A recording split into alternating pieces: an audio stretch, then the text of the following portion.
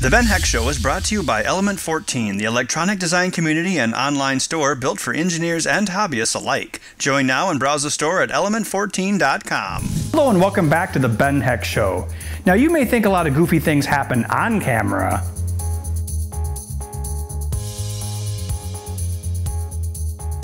Even goofier things happen off camera.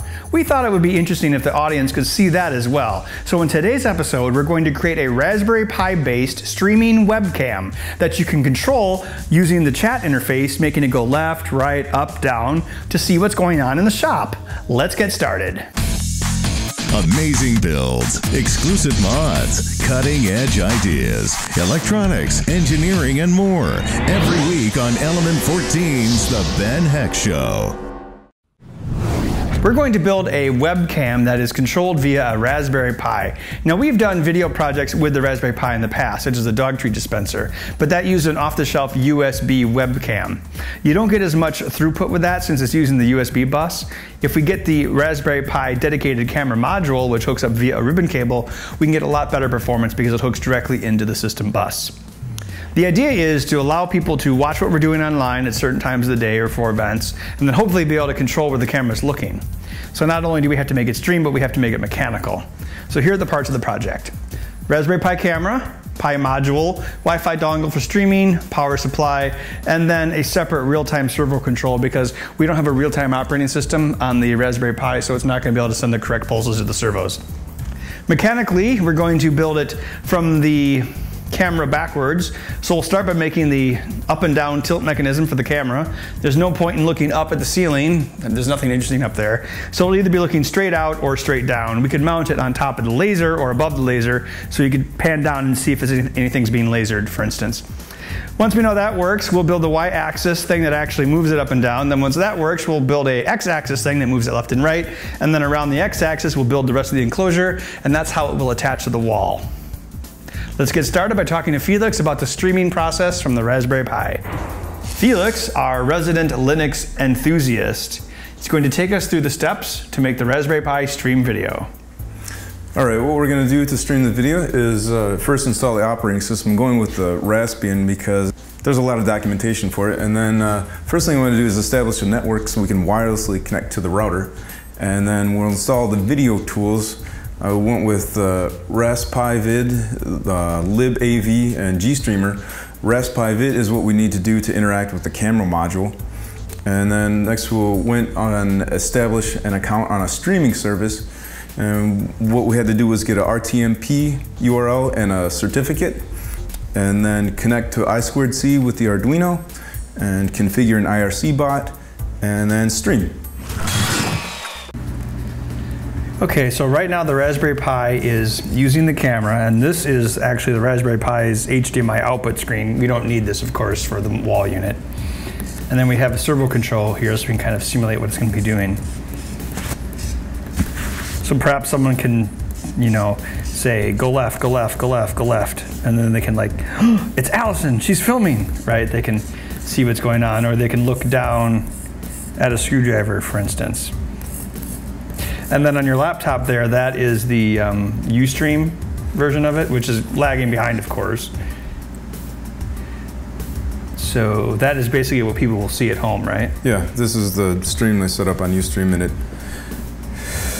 it's going through the wireless and then out to the network and connecting via RTMP, which is real-time media protocol, or real-time messaging protocol. Oh, okay, cool. All right, so we basically have to miniaturize all of this to fit into a nice compact unit and look cool. Yeah. And yeah, I think we can do that. I don't know what this Plastic is pretty nice. The blue Plastic. Yeah. Oh, I think it's caught up to us now. Well, I think if we are going to design this, we should basically start with the camera and then work our way backwards mechanically. So that's what I'll do. Now let's look at how to mechanically build the shop cam. Here's the Raspberry Pi camera module all by itself. Have the ribbon cable hooked up for starters. Comes out the bottom of it. I drew this into the computer and then I made a 3D model of it. I'm actually going to take the protective film off. All right.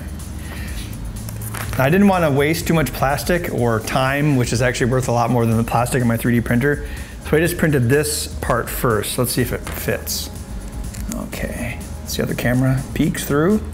Looks like all the holes line up. Now I can print the whole thing. This is not a miniature smoke detector, even though that's exactly what it looks like. It is the Y housing for the camera. So I'm going to install the camera in here. Imagine if I would have printed this whole thing and the screw holes didn't work, how much time that would have wasted. That's why I printed a test. Now I want this camera to move 90 degrees so you can look across the room or look straight down. Now servos are usually 180 degrees of motion, but you should never really rely on the extremities of that. So I'm gonna have this go from 20 degrees to 110 degrees. It's still 90 degrees of motion, but it's not using the lowest extremity. So I've got it hooked up to an Arduino here. I'm gonna hit reset. Okay. I'm gonna reset it when it's about halfway. Okay, so the first thing it's gonna go to is 110. Okay, so there's 110, so that's 20 degrees. So 20 degrees is gonna be looking down. So what I'm gonna do is actually I'm gonna let it go back to 110. All right, reset it, unhook it. So I'm gonna put it together with the servo in this position. So when I assemble it, this will be looking out here, and that way I know where everything will land.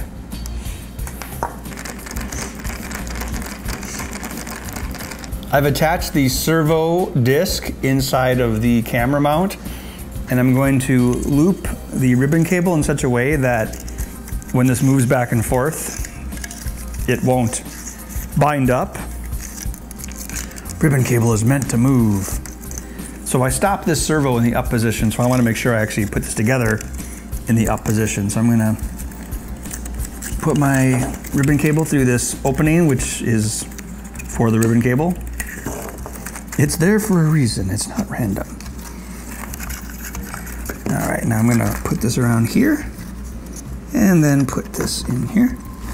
And I'm gonna lock it in place with the camera in the horizontal position. There we go. All right, now I'm gonna put the set screw in that will hold the servo disc in place. Or I could just drop the screw, you know, and cut out the middleman.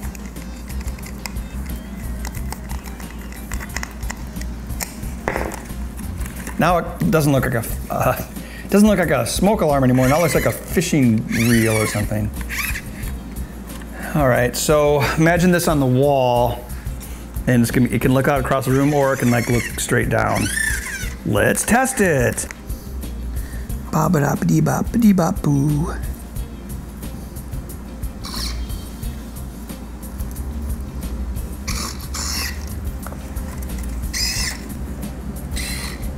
Yeah, works pretty good. The way I like to design things, as I mentioned earlier, is to start with the most important thing and then work backwards. In this case, it's the camera module. So I made the camera module, then I made the disc that it sits in, then I made the disc that actuates that. The next thing I'm going to do is make the disc that actuates that. Basically like this is the Y disc, up and down. Now I'm going to make the X disc to rotate this. And it'll have a slit in it, so this cable has plenty of slop to connect to the rest of it. We're going to use servos to move the camera back and forth. As I mentioned before, the Raspberry Pi isn't super great at driving servos because it doesn't have a real-time operating system. It can't send consistent pulses out on the lines, at least not with the operating system we're using. But a microcontroller, which has interrupts, is perfect for that. So I'm going to just use one of my little AVR boards here, put some headers on it for servos, and that way we can embed it into the unit. So we're going to need 2 servo connectors and also an I2C connector so it can receive commands from the Raspberry Pi as to where to go. Now it's time for a tech timeout. Many of you have been asking about the little AVR board that I designed that we've used on several episodes of the show. So for today's tech timeout, I thought we'd take a closer look at it. Down here we have a 6-pin ISCP in-circuit serial programmer header. This is for actually putting the bootloader onto the AVR ATmega 328P using Atmel Studio 6. Once you have the bootloader flashed onto it, you can then use a serial header to program it. We have a separate breakout here. This is the FTDI USB to serial chip, and we don't embed this on the board because this chip actually costs more than the microcontroller itself, so we have it separate to save money. Reset switch, it's pretty handy to have that. Pull-up resistor and a capacitor for that. 60 megahertz crystal. Then I've broken out a few things here. These headers over here are spaced so you can easily hook up servos to them. You've got ground, power, and then signal. Down here we have another header that has power, ground, and the I2C lines. And then everything else is broken off over here to the right. And another nice thing about having this power rail here is you can easily stick a large filter cap right there. It's a very versatile little board. I'm sure you'll see us use it again because we have more left. And when they're gone, I'll design a better one.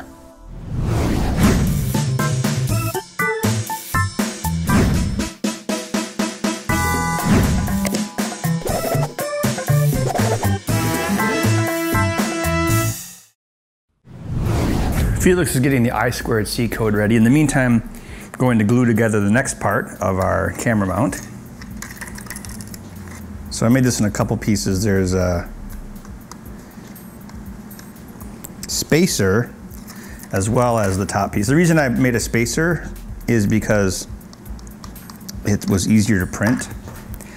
The spacer needs to go right here where the flat surface is, but we also need, relief inside of it, so it would have been kind of tricky to print this. So I just made the spacer as its own little piece that I will screw and glue in place. Wait, you never saw Indiana Jones 4, did you, Allison? Shia LaBeouf was in that too. That was back during the great LaBeoufing period where he was in every movie. And I don't know, I didn't think he was that bad. So I can't go too far with this right now because I have to assemble it in a certain order. Whatever the top portion is, which I haven't built yet, the X rotation motor will bolt into that. And then this piece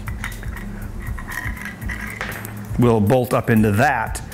Then I have to be able to use a screwdriver to attach that. And then I had to put this piece back on. So I have to put it in order of how I can, get at the screws. The Raspberry Pi has an I2C port on it. Felix has wrote a Python script which will send commands via that I2C port to the I2C port on an Arduino for the servo control. Let's take a look how it works. So this is basically the Raspberry Pi controlling the Arduino? Yes. All right, and we compacted it in 1 byte because it was easier to do for the protocol. So it's an 8-bit number, and the MSB, or most significant bit, if it's 0, it's going to be an x-axis command. If it's a 1, it's going to be a y-axis command. So if he types 1, it'll go to one extreme. If he types 127, it'll go to the other. And then if he types 64, it should be centered. And then for the up and down motion, 255 would be one extreme, and then 128 would be the other. All right, and then 192 would center it vertically. Yes, that's correct. All right, so this is our I2C communication between the Raspberry Pi and the Arduino. Here are most of the parts for this project. What I need to do is basically replicate what Felix had wired up, but I need to put it inside of this cylinder that I 3D printed last night. This is going to be like the main housing. I need to remove a few things off of the Raspberry Pi so it'll fit snugly, mostly the useless audio jacks. We don't need all of the GPIO on the Raspberry Pi. What we need is power, ground, 3-volt reference, and then I2C. So I've attached this connector so we can get all those signals off of it. Ooh, I'm gonna put some hot glue on it just to make sure the wires don't move. Because if the wires move too much, they could cause the pins to bend and break. I made a silver mark here so I could remember the orientation of the video cable. There we go. Nice. These connections are always going to give you higher speed than the USB port. The USB port, if you have a single port Raspberry Pi, it's hooked directly up to the system on a chip, but if you have a 2-port Raspberry Pi with 2 USB and an Ethernet, it actually goes through this chip, which can slow it down a little bit. Okay, then we also need our wireless dongle. And I think that's it.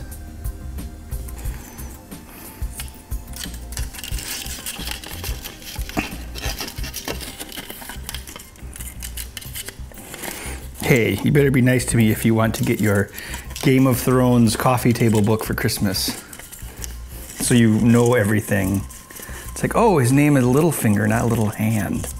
Huh, mind blown. Thrill as Ben struggles to insert something into a tube. Now that the Raspberry Pi is in place, I'm going to use these handy screw holes to screw it in place. So this goes down to the camera. And you can still get at the SD card. Yay! The next thing I have to do is attach this to the Arduino. So Felix and I worked on some code, so his Python code could communicate with the Arduino code. I have to attach an IR sensor, 2 servos, and the iSquared-C bus, as well as power. Now I'm going to do a test to see how much power this is going to require, because I want to make sure that it has enough. These servos take a good amount of power. We could have used smaller servos, but I had these laying around. So this is a 5-volt wall wart, 750 milliamps. The Raspberry Pi, we can assume, will take 500 or less because you can hook it up to a USB, and USB is usually 500 or less. I'm going to hook the power up in series with a multimeter set to amp so I can see how much current it's drawing. Going to set my Fluke to min-max. So it'll show us the spike when we move the servos. There it is. Okay, so 263 milliamps, about 1/4 of an amp. Now I've got the Raspberry Pi hooked up to the power supply and the multimeter so we can see how much amperage it's drawing, or current.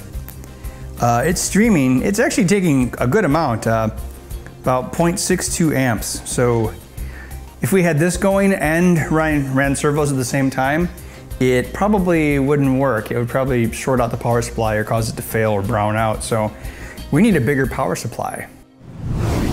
I went out and bought a powered USB hub so I could get its power supply. So USB ports can supply up to 500 milliamps. So if you have a powered USB hub that has 4 USB ports, that means it would need to supply up to 2 amps. So that's a really good bet to find a 5-volt, in this case 2.5 amp power supply. So this should power everything easily. And I put an inline switch on it. I'll probably make a little container for this, but right now it's just loose. So this will give us our 5 volts, nice and clean. We still have a capacitor just in case. And we'll power both the Raspberry Pi and the Arduino with this supply. Put it over here for now. I'm gonna start by just making sure everything rotates. I'll just put this into place along with the IR sensor, which is going to go in this little hole that I drilled someplace. Oh, there it is. That'll be in the front of the unit. So I can see the remote control. And then I also have to wire in the level shifter, so I'll have to remove it from this board. Because the Raspberry Pi is 3.3 volt, the Arduino is 5 volts, and those don't mix. I mean, you can go from 3 volt to 5 volt, but not the other way around. So we don't want to fry the Pi. Let's put this in place. Pull the camera module through, and the camera module will go like that. So right now it's centered, so I'm going to put this in place, centered left and right. Okay. Now I shall affix the screw into the servo. Really like this white filament. I think it looks cool. Print's nice too. All right, let's try it. It goes 10 degrees at a time. And it'll stop you once it gets up to about 170 degrees. Okay, I can go back home. All right. I'm gonna remove that servo and hook up the other servo. The reason I'm doing that is because the USB probably doesn't have enough power to do 2 of these servos at the same time. Okay, so now I've got this servo. Let's make sure it works. Home it. All right, make sure it's home. Okay. Now I'm going to remove it. I'll label it the Y servo because it's up and down. It's a pretty poor looking Y, but whatever. Earlier in this build, you might remember I said that I was going to build it backwards, and this is an example of that. So,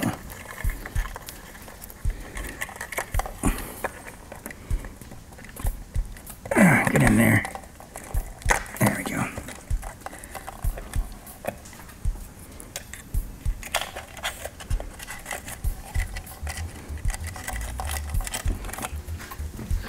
Okay, we have both of the servos working. The camera's installed. So now I'm going to put in the IR sensor so it'll be visible in the front. I'm just gonna hot glue it in place. And I have everything with plugs so it can be easily taken apart. So this plug will go into the Arduino module. All right, time to test it.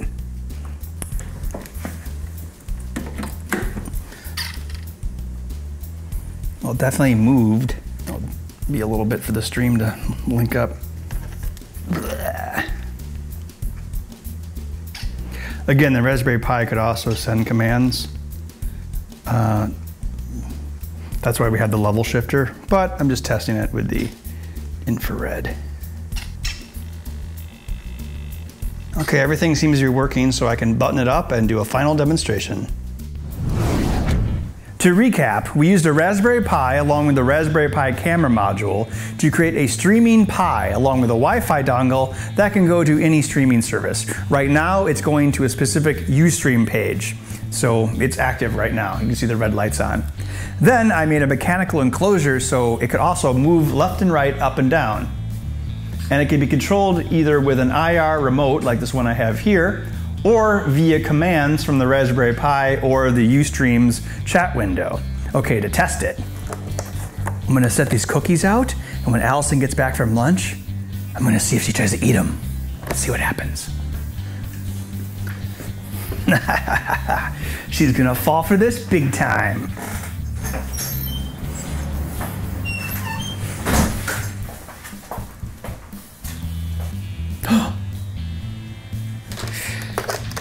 I knew it. Mind if I do? Get away from my cookies, girl! That'll learn ya. Really?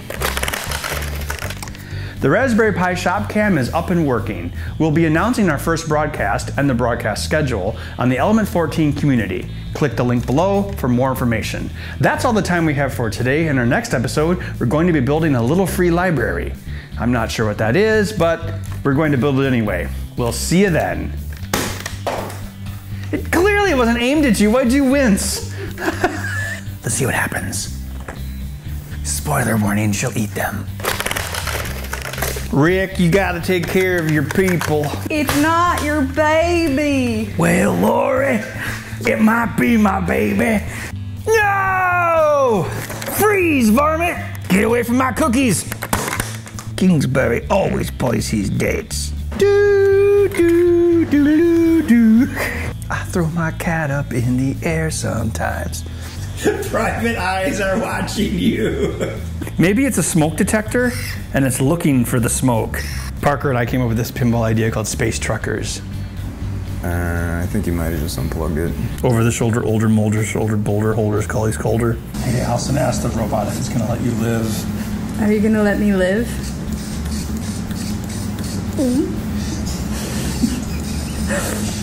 Is Ben cool? I don't think this thing is telling the truth. I don't trust him.